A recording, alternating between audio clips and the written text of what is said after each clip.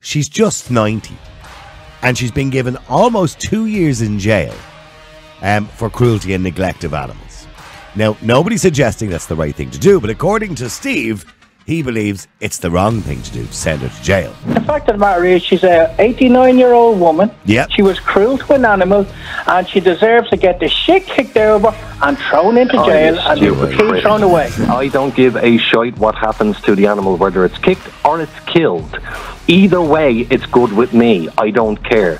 And I cannot show any hypocrisy in that, because there would be zero intellectual consistency if I did, unlike the other idiot that you have on John. And what's more ridiculous and completely a billion times outrageous is that other person that you have on there, right? And he's advocating kicking the shit out of an 89-year-old. Oh, yes, yeah.